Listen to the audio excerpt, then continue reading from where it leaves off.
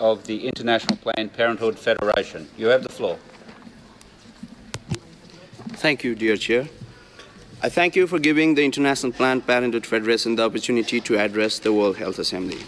We welcome the report on promoting the health of migrants and thank the Assembly for its recognition of the impact that immigration and crisis can have on sexual and reproductive health.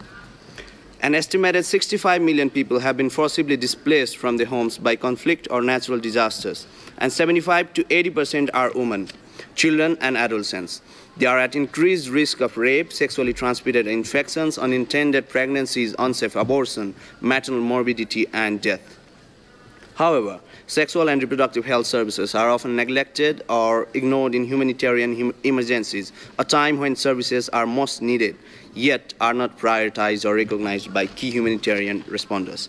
IPPF has been filling this gap since 2007 through innovative programs such as mobile clinics and with the establishment of the Sprint initiative, which ensures access to essential life-saving sexual and reproductive services for women, men, and children in times of crisis.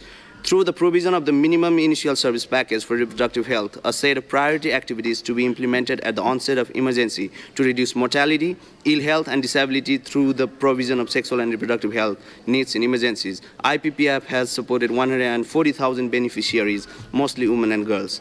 However, we cannot do it alone.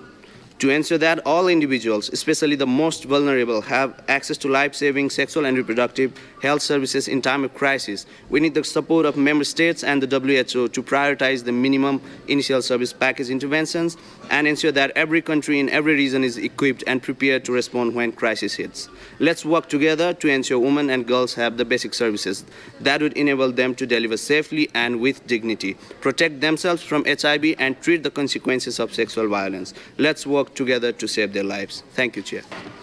Thank you very much for that.